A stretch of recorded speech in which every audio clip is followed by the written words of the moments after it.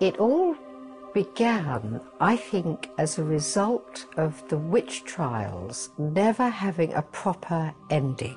The last 5 to be exonerated were exonerated in 2001. So it was a very slow process.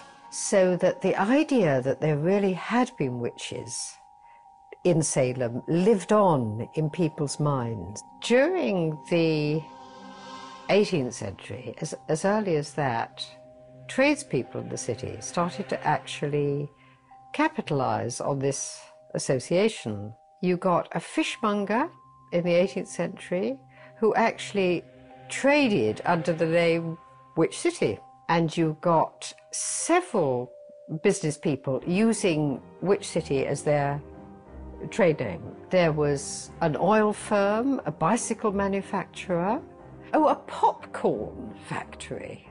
So you had this sort of carrying on, keeping the idea alive in people's minds. 20th century, you started to get tourism.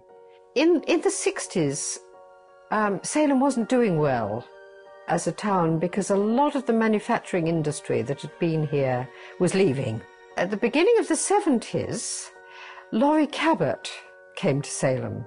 She's a self-proclaimed witch with a great flair for PR, who actually persuaded Michael Dukakis, who was governor of Massachusetts at the time, in a rather confused moment, to give her the title of Official Witch of Salem. And she was followed by an awful lot of Wiccans. But just the fact that they were here obviously tremendously reinforced the connection between Salem and witches, because here were all these people now living here who actually do claim to be witches.